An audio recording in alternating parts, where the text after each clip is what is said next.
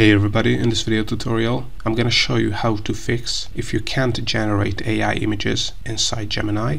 So right now you can generate AI images in Gemini, but for some accounts if you add the prompt generate an AI image, Gemini will tell you that they are still learning to create images, which is true, but you can generate AI images now inside Gemini. So as you can see, in another browser I was able to generate AI generated images inside Gemini. And this is because AI image generation is currently geographically restricted.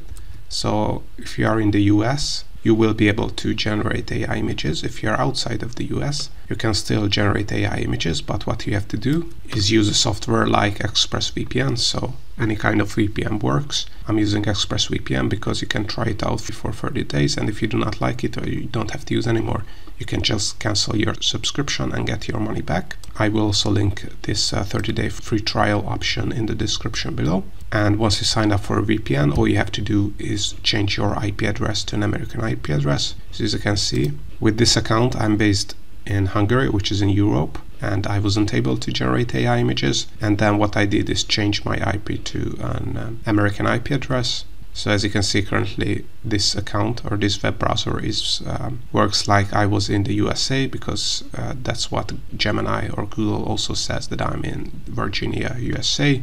And as you can see, if I ask the same prompt to generate an AI images for futuristic city, it was able to generate AI images in Gemini. And this is not even related to Gemini or Gemini Advanced, because with the other account that is based in Europe, I was not able to generate AI images, although I have a Gemini Advanced subscription.